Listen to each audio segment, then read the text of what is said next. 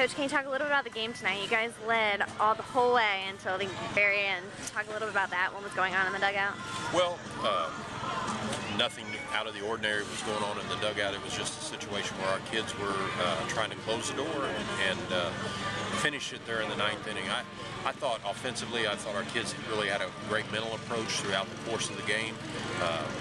We faced good pitching tonight. Our kids did a good job of grinding out and putting us in a position where we did take the lead in the ball game and continue to hold that lead throughout the course of the game.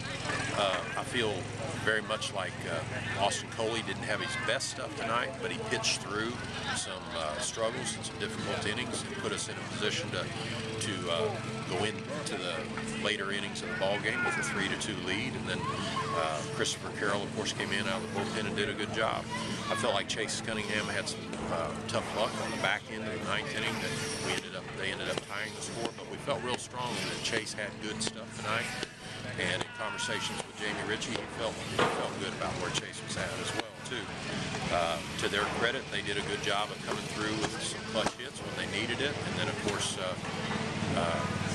they ended the game on a base hit to left center field in the 10th inning. So